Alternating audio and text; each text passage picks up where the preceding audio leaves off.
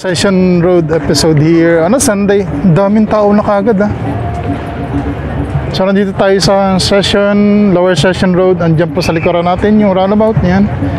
Plus yung famous department store nandyan po. So ngayon pa lang maaga na marami na kagad tao dito. And it's a good weather. Cloudy siya pero let us expect rain in the afternoon today. So stay tuned guys. Ipan ko yung camera para makita nyo yung kaganapan here. At this moment marami na kagad tao. Marami na kagad tao here in Session Road. Madilim dun Madilim na nga ako, di pa ako makita. Kaya stay tuned guys. Tingnan natin yung kaganapan ngayon dito. I hope shout out Walking Tall Baguio. Shout out and shout out Kadore TV and mga vloggers here in Baguio City. And shout out Norineri, and si Norineri ang ating kabsat sa Kuwait. Siya lang yung pinupunta nating live streamer nowadays. Masyado tayong busy. So stay tuned guys, ipan ko yung camera para makita nyo ang tao here in Session Road now. Ayan, maaga pa lang makita nyo yung dami na ng tao dyan along Session Road. Hoping na makita natin si ibang vloggers here. Meron tayong giveaways today, 3 biscuit. Since it is my birth month for the day, so tingnan natin kung pwede nating yan dito mabigyan sino pwedeng may. So this is the street art here happening now.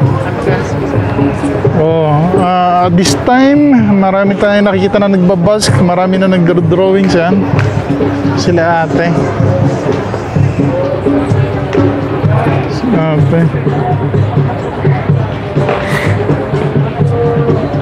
Hoping na complete the word 1P. So meron mga letterings at tapos ito, ang laki nito. Sana nagkaroon na siya ng YouTube channel para i-feature niya yung work of art niya. Ayan, ang laki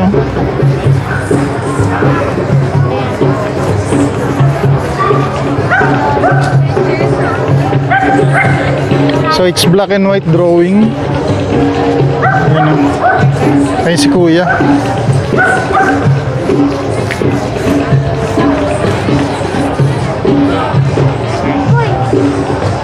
Laki ng drawing niya. It's yan, para makita niyo. Galing So charcoal lang ginamit niya tapos white chalk. Ayan. Ayan, sabi nga ng bata, mag-drawing din tayo. So, it's a welcome, yung mga ganitong workshop art here in Baguio City. Another one here, airborne. Parang si Sir ang nag-drawing ito. Ang mga busker there. Nagbabusk, nag-ayos pa lang. Ewan ko kasi kuya nag-drawing nun. Hindi ko alam. Ito yung mga nagbabusk here.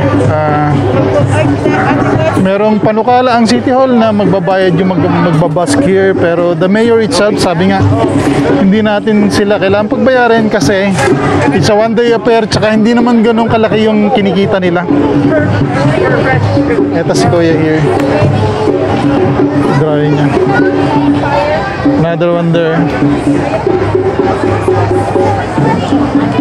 Tapos yung mga nagbabusk dito. So it's street art as early as 9 o'clock in the morning. Ang dami nakagad tao. Nakakatawa kasi you can see yung activities ng mga bata na talaga namang na kulong sila for quite some time sa bahay lang. So yung talento nila naging nailalabas nila ngayon. So welcome gesture ng city government ng Baguio. Especially the mayor na ayan, si Kuya Pink.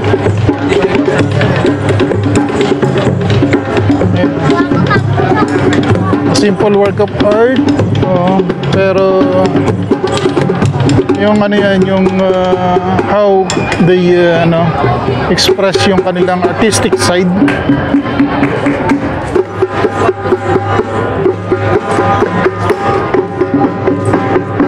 So another busker here.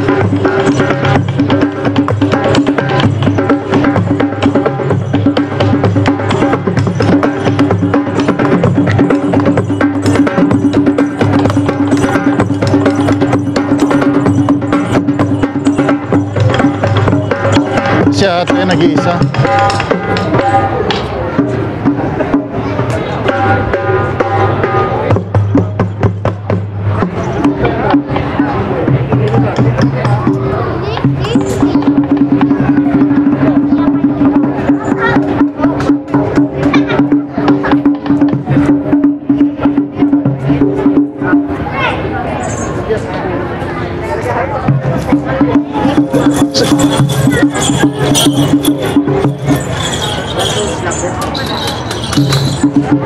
Sir, yan? Anak mo yan?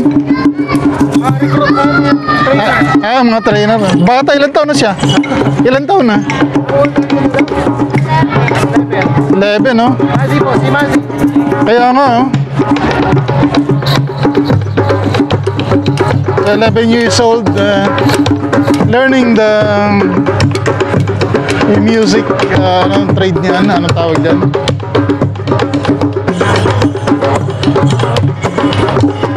Trainee pa lang siya, but pero nagpe-perform na here in the street with the mga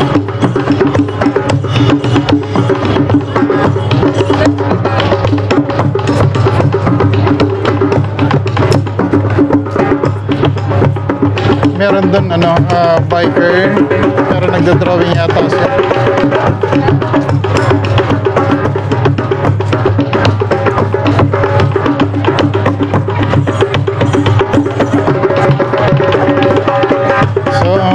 Yung mga nanonood dyan, nagkabuka sila, pinipicture nila yung yung nagbabas, nagpe-perform ngayon here.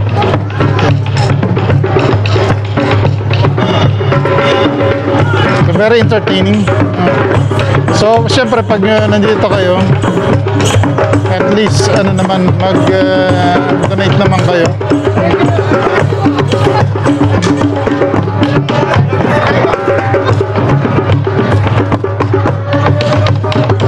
So this is the first group na nakikita natin dito na nagpe-perform. Mahirap din, ha? Sinubukan na natin yung mag-drums na ganun.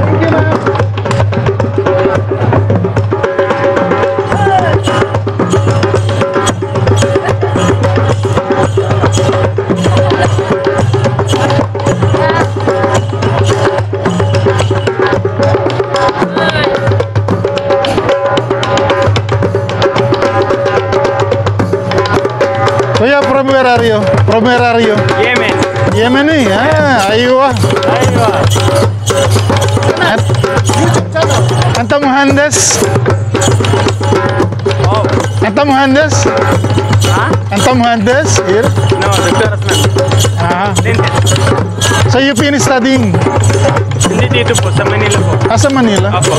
So you've been here for quite some time. You can speak the language already. Opo. Hindi, mahirap kasi. You will see this one here. That's my channel. Sige. Your name? Sanad. You greet your families in Yemen. Hi, family. That's what I follow. Ayan, taga Yemen pala. Pero nag-aral na dito sa sa Pilipinas. At quite some time nandito siya. Sabi nga, madaling pag-aralan yung aming lingwahe.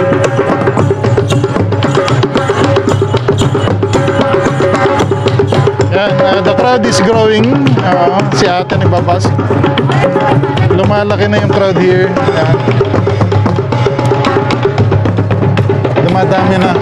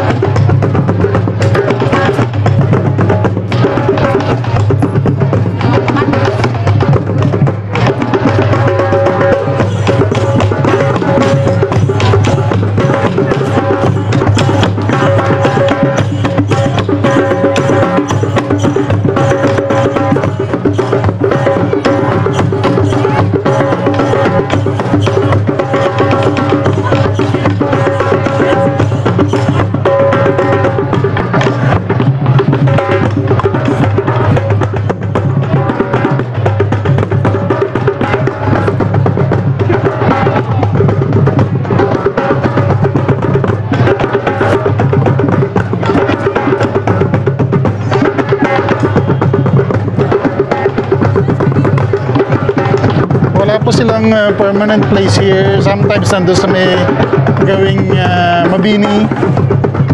Kung saan sila makapwesto, and I think this is the place na they choose now for now. Yan.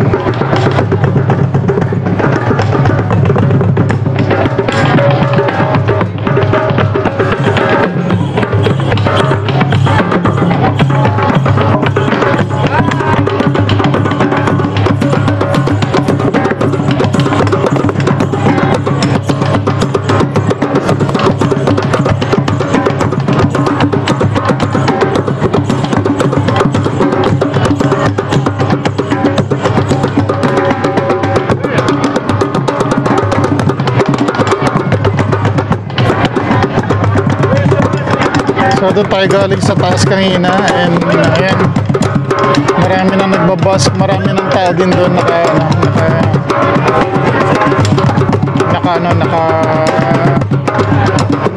nanonood, or what do you call it, mga nag-video rin here in Baguio City.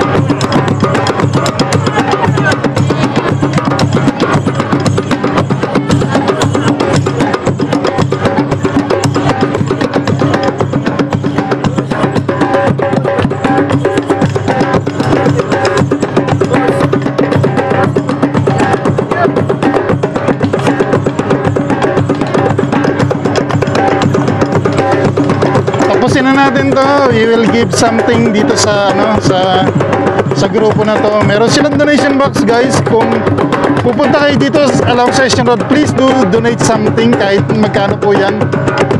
Makakatulong sa kanila yan. But for now, bibigyan natin is 100 pesos. Ay, 100 pesos bibigyan natin sa kanila. Sir. Thank you. That's it for now with this Mr. Arnold Sikulot and Seiko. Stay tuned for now and